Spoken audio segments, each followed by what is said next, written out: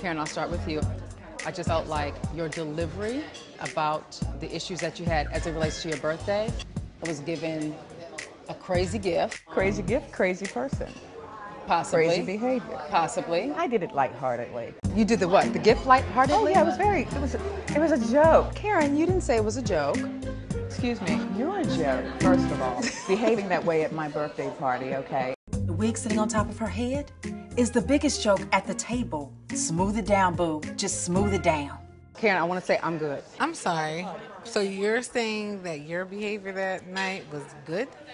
I just don't know what you're mad at. Your friend immediately talks about my hair. I think that was so rude and inappropriate. Then this guy, who I don't really know, is coming up to my private space. You told him to come do your hair. I did not tell him to come do my hair. You Only thing I said to him, when you all are finished, come and curl my hair. I did not. Charrisse doesn't remember what she's saying. What do you need help with? The cooking, the crab. Oh, you want me to fix your hair? And that too. Let me see. No, and that too. Either she's lying or somebody drank a little bit too much bubbly. So this lunch is not called to put this behind us, is it? I got a car service to pick both of you all up and bring you here to feed you. I will pay my bill because I don't want to be indebted to you for anything. We don't even need to eat. I didn't want to come in the first place, so I'm good with that. Charrisse, if you let the car run, that's fine. You can go back to the car. Totally fine. You don't have to give me instructions, sweetheart. I'm a grown woman.